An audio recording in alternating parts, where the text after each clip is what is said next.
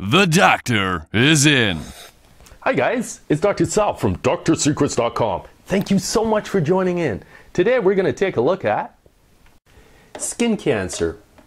Now in this short video, I don't hope to make you into an expert on identifying cancers, but I do want to clarify a few little misunderstandings about skin cancer and give you a little primer on what to look for if you suspect that you might have a skin cancer. Now, the first slide that I have here on the anatomy board is to illustrate that not every bump that you see on your skin is a skin cancer.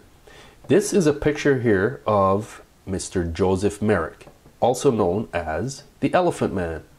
Now, as you can see, he is very disfigured here, but his problem was not skin cancer at all. So let's take a look at some actual skin cancers now. Now, what I'm going to detail to you with is the skin cancers that I most commonly see in clinic.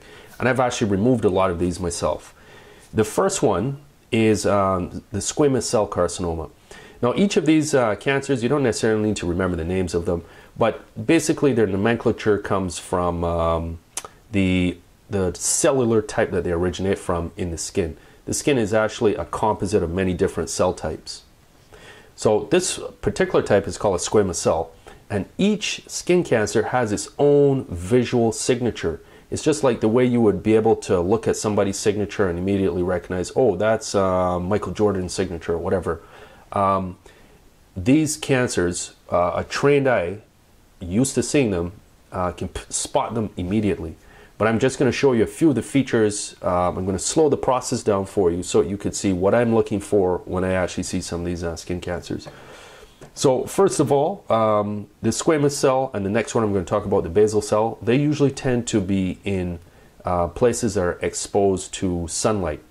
They're basically caused by a decade or so of UV damage to skin, to the DNA in the skin cells, making them vulnerable to abnormal replication later. So the nose bridge is one common spot that I'll see these things. In balding guys, you'll see them over the top of their head. You also see it over the forehead. Another place I tend to see them is over the tips of the ears.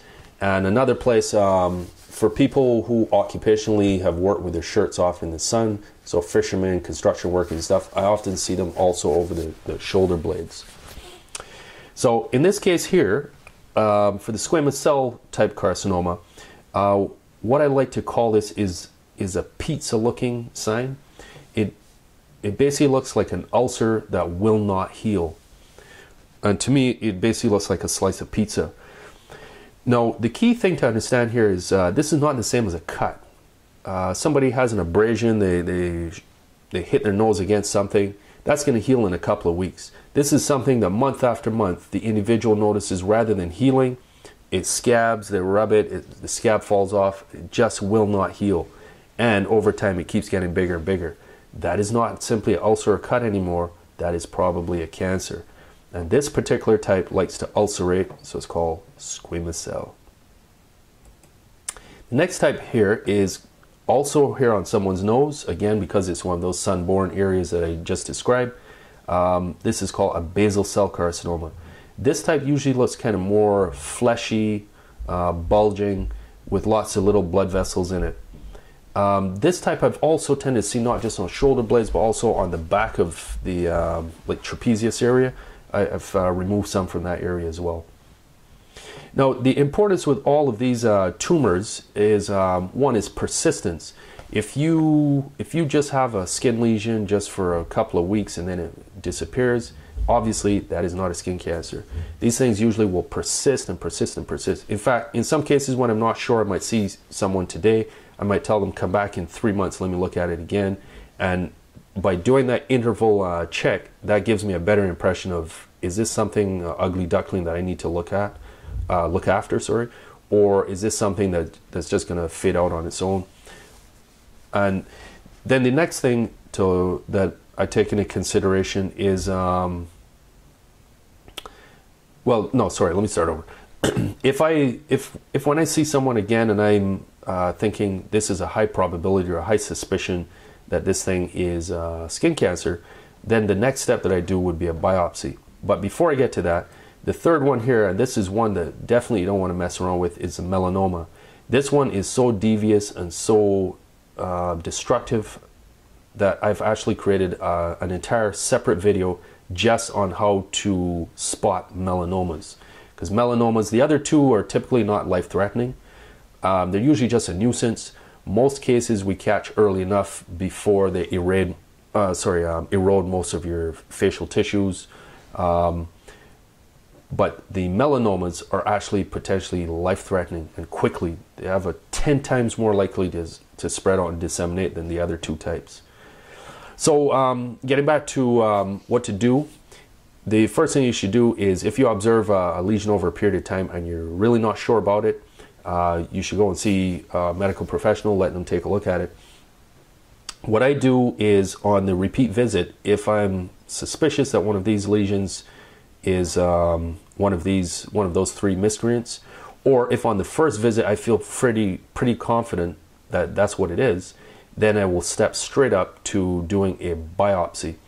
And I've actually detailed in another video how I perform a punch biopsy. The punch biopsy is my preferred method of ascertaining whether a lesion is a skin cancer or not, because it's not a very invasive procedure. It's fast. In about 10 or 15 minutes you're done. A week later you have the pathology report and you know what you're dealing with. If it looks like something that's going to take more than a punch biopsy, something that's bigger, then what I'll do then is usually refer the individual either to someone in plastics or dermatology. And the reason for that is, when they're doing the biopsy, they don't just want a core sample. What they're looking for is to cut out the evil and some of the normal skin surrounding it. So they look for a collar of normal skin around. So they do what we call a wide excision. So you don't just take out the part that looks ugly, you take out some of the normal skin around surrounding it too. So for those bigger procedures, even though I can do them myself in a lot of cases, just in the effort of time, and in case there's any evidence of deeper burrowing, I'll just refer you on to plastics or dermatologist specialist to remove. So that, ladies and gentlemen, is, in a really succinct or brief summary, three of the most common skin cancers that get people a lot of people scared and running to the doctors when they actually have benign lesions. You should also check out the video that I've uploaded on spotting melanomas, because that has an excellent slide in there that shows you examples of many different benign or normal skin lesions, or beauty marks, or ugly marks, whatever you want to call them, versus what some of these tumors look like. So that would give you a real primer on spotting tumors and avoiding them. So thank you for watching, and don't forget to subscribe so I can keep you updated of new videos as they're uploaded. So thanks again for watching, and have yourself a great rest of your day. And don't forget to wear UV block when you're out in the sun, because those two miscreants I was just talking about, the basal cell and squamous cell, they are strongly sun correlated. So that being said, bye for now, and thanks for watching. Stay well. Have fun in the sun.